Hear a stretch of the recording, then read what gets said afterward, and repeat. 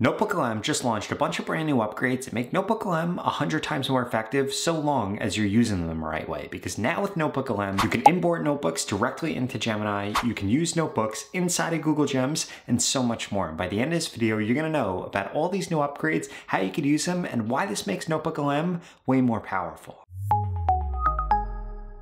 NotebookLM hack number one that I wanted to show you is that now you could use NotebookLM inside of Google Gems. So if you come over to Gems right here, you could see that we now have these pre-made gems by Google right here. But then if we scroll down, we have our regular Google Gems. What I'm going to do is click on New Gem right here, and we're going to create a gem all about Yellowstone. So we're going to come over here and we're going to name this the Yellowstone gem. And then the description for this is going to be, this gem tells you all about Yellowstone. And now what we're going to be able to do is actually come over here and craft this into a Yellowstone expert. Watch this. We're going to put in the instructions right here, you are a Yellowstone expert. And then what I'm going to do is I'm going to click on rewrite right here. And then what this is going to do is incredibly quickly actually go through and rewrite the custom instructions here to make them way better. And as we can see right here, this is 100 times better. This goes through exactly what the system prompt is going to be. It goes through its different purpose and its goals. It goes through its behavior and rules. It goes through its expert guidance, and it goes through how it should actually engage and what the overall tone should be. And it did that literally just by me clicking this button right here. Now, in terms of tools, what we're going to give this access to is deep research right here. In addition to that, under knowledge, I'm going to click on this plus right here, and this is where this NotebookLM hack actually comes into play, because we're going to be able to click on NotebookLM right here, and we're going to actually be able to put our Yellowstone, Park Show, and Super Volcano inside of here. And guess what? As we can see right here, you don't actually see that this has access to this. So this is going to be a custom knowledge base that this Google Gem has access to, but the user won't actually be able to know that. And we can see that because if we come over here, we don't actually see it anywhere inside of here. In fact, the user could add their own NotebookLM notebook if they wanted to inside of here, but they won't be able to tell that we added one on the background, which is incredibly powerful because it is then going to be taking custom proprietary data that we have in that NotebookLM. In fact, if I come over here into my notebooks, we could actually see exactly what is inside of here and see that this all came from a bunch of different sources. In addition to that, if we wanted to, we could build a bunch of things for it here inside of Studio. Now, this brings me into the next hack that I want to show you, which is that if we come over into Gemini and we just open up a new chat inside of just regular Gemini, you're now able to actually go through and click on this right here, and you can now add NotebookLM files inside of here. And this is awesome for combining things. For example,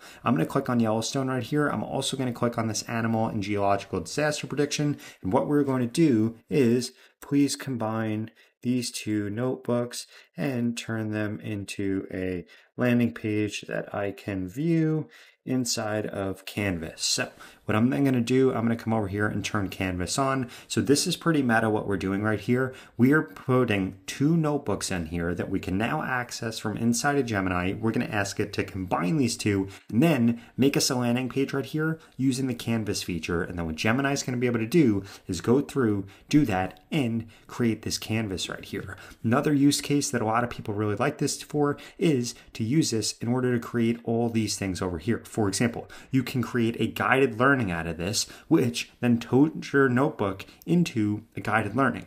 Or you could turn your notebook into a video with VO 3.1, or you could turn it into an image with Nano Banana right here. Because if we come back over into NotebookLM, we could see that we could make a video overview, but that's going to be a video overview and not just one short video. Or we could turn it into a quiz, but that's not a guided learning. Or we could turn it into flashcards, but it's not a guided learning. And an infographic is going to make an infographic. But what if we wanted to make a cover image or something like that? Well, now you can inside of this right here, and we could see that this has now gone through and this has coded us up this website right here, which combined both of these notebooks, and this right here is absolutely incredible. And I can't believe that it was able to do this in just a few minutes. And guess what? If we come over here, we could adjust whatever we want by adding in Gemini features into this website or by selecting anything and just asking it to change it. For example, I'm going to select this right here and I'm going to say, please make this bright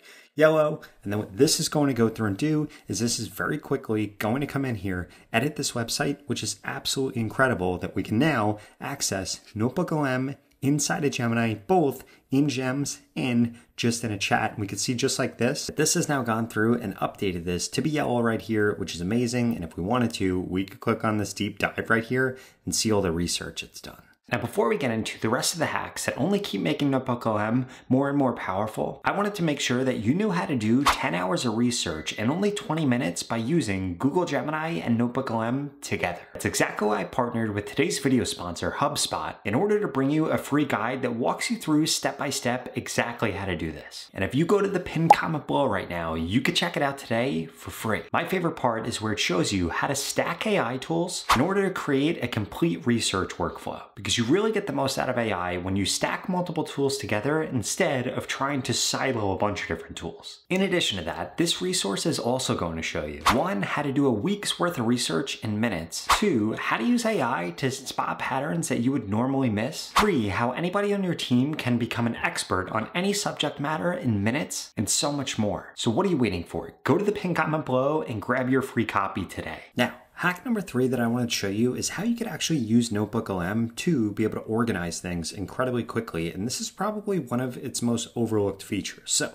if we come over here and let's say that we drop in some copied text, I have a bunch of meeting notes right here from a bunch of meetings that I had in the last week. So what I'm going to do is I'm going to come over here and I'm going to insert this. And then we're going to see that this is all going to pop up. And what I'm going to do is actually come over here and I'm going to get this to organize this. So I'm going to say, please organize my meeting notes from the week. And then what this is going to do is this is going to take all the meeting notes that I just put inside of the source, and then it is going to come in here and it is going to revise this. And we can see that it went through and actually gave me this revised version right here. Now, what we can actually do with this is save this as a note, which is quite incredible because now I could come over here and I could take this save note and guess what? I can actually convert this into a source. So now I have my saved note inside of my source right here. So now I have a new source that was just created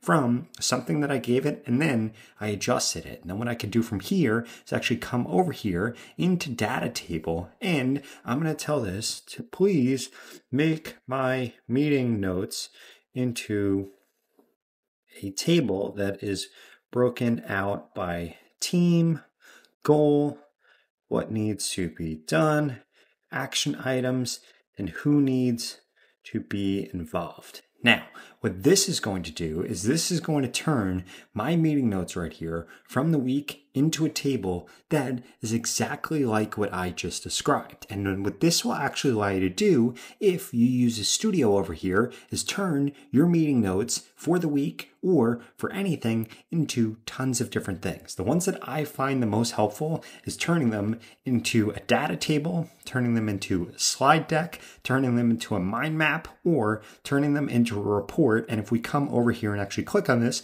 we could see how quickly this did this. And we could see this goes through who the team is, what the goal is, what needs to be done, what the action items are, and who needs to actually be involved. Now we could see that this didn't actually pick up on any names because there weren't any names in my meeting because my meetings are just me with a few team members. But if you had team members that were actually mentioned inside of your meetings, they would then show up here. And then guess what you could do? You could export this directly into a sheet and be able to share this on whoever needs to actually see it. Now, the next hack that I wanted to show you is something that I would strongly suggest that you go through and do every single time that you are doing something inside of NotebookLM. Let's say that I wanted to learn more about building out AI agents inside of Make. Here's how I would actually accomplish this inside of NotebookLM. I would come over here and I would say, building AI agents in make.com tutorial. And what we're going to do from here is we're going to grab this video right here because this is the longest video that actually has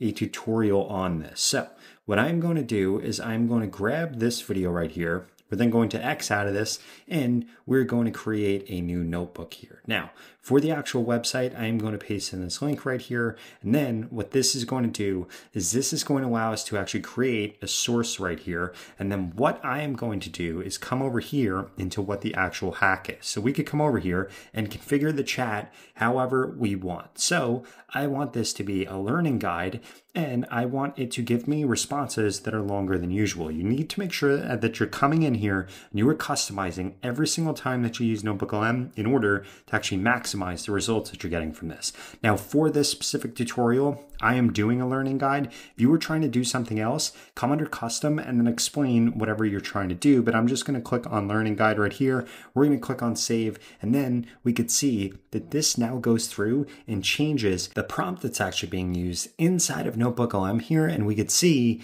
that this now completely goes through and changes all of this. Now, what we want to actually make sure that we do also is use these right here, because essentially what Google is trying to do is they're trying to anticipate what the next question that you're going to ask it is, and what the next thing that you are going to try to learn is in order for you to learn more. In addition to that, if you haven't seen it yet, you now have fast research and deep research right here, and you could get this to go through both the web or your Google Drive to very quickly pull in new sources into your notebook and help you make things that are incredibly powerful. And then that last hack that I wanted to tell you about is something that you've actually seen me do multiple times inside of this video, but I'm not sure if you've noticed. So let's go back to this Yellowstone right here. If we come over to all these different sources, we could see that we have several of them.